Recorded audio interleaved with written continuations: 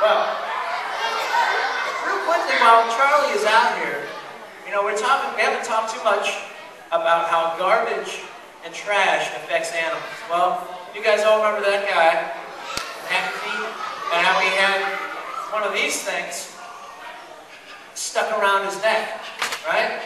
So there's trash, even animals around here can really get hurt from litter and trash. Now, how in the world is this going to get all the way down to where Charlie lives? Well, here's the thing. If you throw it on the street and then it washes down the drain and washes into the Ohio River, eventually makes its way to the Mississippi and into the Atlantic, and who knows, into the ocean. So even though you think here in Cincinnati you're not going to hurt any penguins, even if you just throw this trash down the drain, or throw it on the ground and get this washed down the drain, it can affect animals anywhere.